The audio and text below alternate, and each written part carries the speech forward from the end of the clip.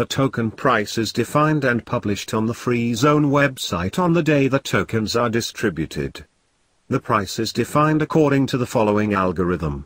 Payments are calculated based on the Ethereum conversion rate on the date of payment, multiplied by the final bonus coefficients. These numbers are rounded to the nearest whole. The result is the final amount received in Ethereum, taking the bonuses into account.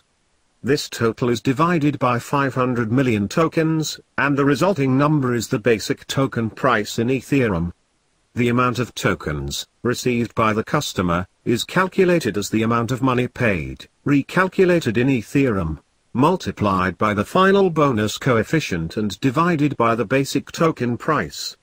This final number is rounded to the closest whole based on standard mathematical principles. The final amount tokens sold may differ slightly from the amount of 500 million due to this rounding discrepancy.